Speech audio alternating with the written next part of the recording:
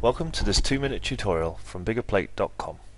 In this tutorial we're going to show you how to get started creating your first mind map using iMindQ. So let's begin. When we launch iMindQ we are met with this welcome screen, which gives us several helpful tips to help us get started. But for now we're going to jump straight into creating our first mind map by clicking the New Map option from within the main menu at the top left of our screen.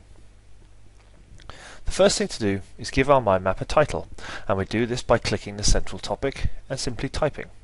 We're going to call this mind map SWOT Analysis. Once we are ready to start building out the branches of our mind map, we're going to use just two keys on our keyboard, namely the Insert key and the Enter key.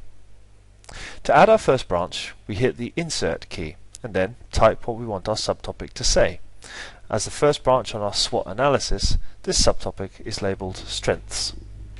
We now hit the Enter key to add our second topic, which we will call Weaknesses. By hitting the Enter key a couple more times, we can create the final two branches of our SWOT map, which cover Opportunities and Threats.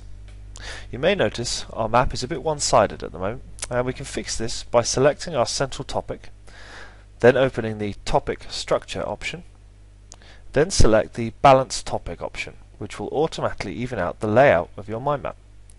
Now we're ready to build out another layer of information in our map, and once again we will simply be using the Insert and Enter keys to do so. Starting with our Strengths topic, we can hit Insert to add Customer Service as one of our strong points, and then hit Enter to add Office Location as a second strength.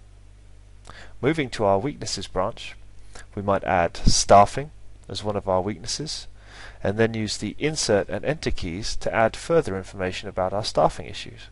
In this example, perhaps we are missing key people, or have a lack of new talent within the business.